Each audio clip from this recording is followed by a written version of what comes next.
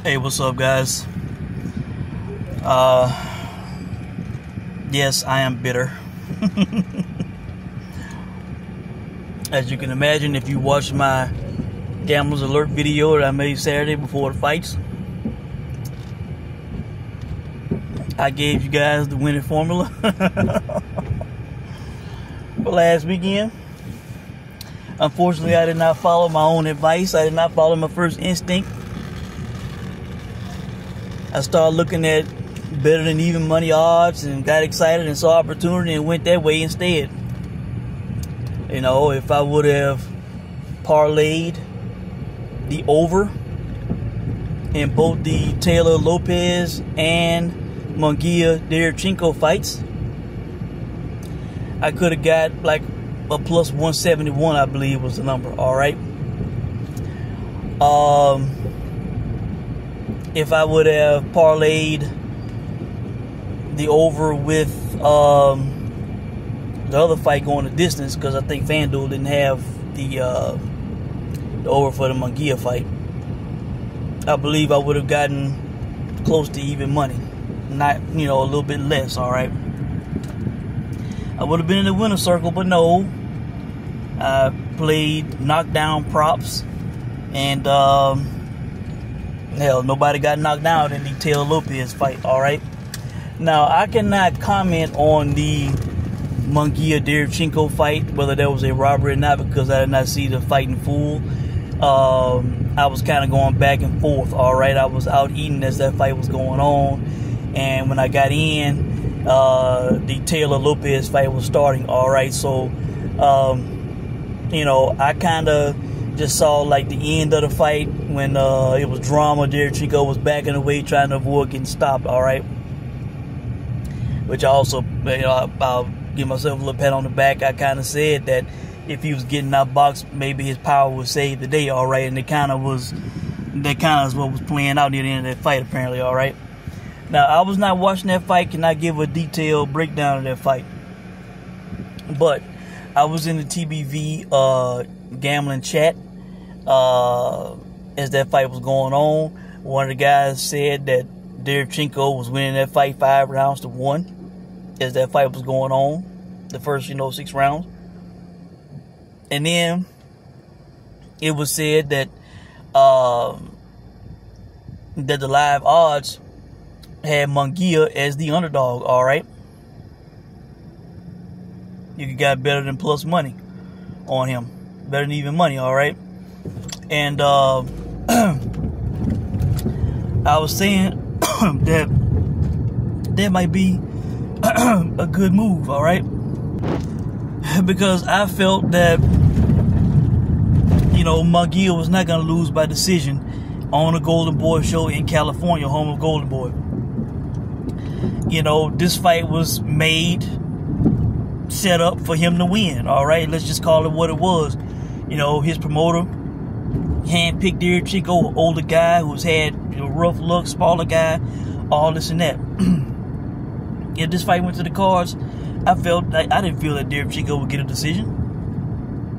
I just didn't. All right, and I hung around till these scorecards were read, and the first card they read, and they didn't say that it was a split decision or anything like that, a majority decision. The first card they read was Lou Moret, all right, who we know is one of the worst judges in boxing. All right, I forget what fight that was recently where it was kind of an outrage over his scorecard. Maybe it was the Ugas fight with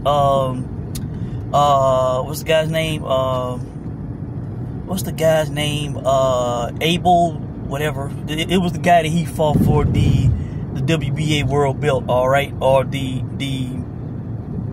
the major one, but the secondary belt. All right, on Fox. I think he was the judge in that fight that had a terrible scorecard.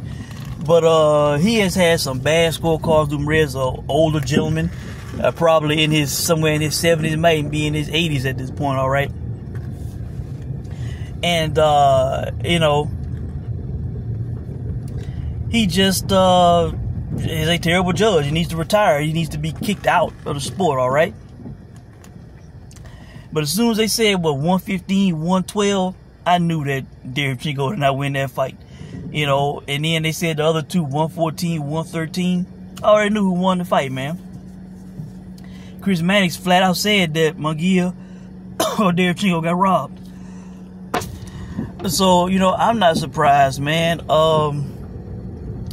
You know, I feel bad for Derevyanchenko, man. If he did indeed get robbed, I heard that I think Munguia got knockdowns in the last round, but you know, man, I feel bad for Derevyanchenko, man, if he got robbed, in my opinion, for a third time. All right, you know, this is enough to make the guy want to quit the sport, in my opinion. You know, and I don't understand if he wanted to. All right. Now, quickly on to the fight that I did see. Now, I don't have a scorecard because I was flipping back and forth and I kind of missed some of the, you know, some of the rounds. But congrats to T.O. He proved me wrong. He won that fight clearly. You know, it was not close. You know, Josh Taylor, man, this guy became undisputed. It's like he forgot how to fight. Did he lose his drive to fight? His hunger? You know, or is it the weight cut? Is it, you know, changing trainers? You know, I don't know what it is, man, but, you know, this guy has fallen big time, man. Big time. And not even close to what he once was. Super inaccurate. Couldn't even really land on T.O., man. You know, it's sad what's happened to this guy, man. I had this guy in my top 3 pound for pound. And now he's on a 2-fight losing streak. And, you know, in reality, you know, he got a gift against Catterall, all right? Now he's like a former undisputed champ with no belt. He had the golden ticket to fighting Terrence Crawford, you know, moving up. And he didn't cash it in. Now he has no belt. Now, in my opinion, what he needs to do, he needs to go up to 47 and he needs to get another trainer, man. And he needs to work his way back up. Don't even fight somebody that we know. He needs a confidence builder or two at 147. All right. And then maybe fight, you know, a contender, you know, somebody in the top 15. But, you know, he has fallen from grace big time, man. And, you know, he clearly lost that fight, you know. So, I think I saw a video of something saying that T.O. might retire or something, which is kind of laughable. But, hell, truth be told, you know, with the belts being scattered the way they are at 140, he should consider going up to 47, man, and maybe he should cash in and try to fight the winner of Crawford Spence. But they probably gonna have 2 fights, and then both guys probably gonna move up after, you know. So maybe he could angle himself for a vacant WBO 147 title fight, you know. You know, I think that should be considered, man. You know, maybe take a fight or two at 147, you know, in winnable fights, and angle for that vacant WBO belt if it becomes vacant. All right, and that may take a while, but that might be the move to make instead of sticking around at 140 for what? You know, I become a 3-division champion, then really maybe he could call it a day, you know, after those accomplishments, you know. So really, that's it, guys. Yes, bitter, I'm not in the money, even though I, you know, had some good picks. But, you know, if you placed wagers, I hope you won. Congrats to you if you won. Hope you enjoyed the fights. And I will check in when I see what's coming up this weekend. I look at the odds and let you guys know what I think about them. Thanks for watching.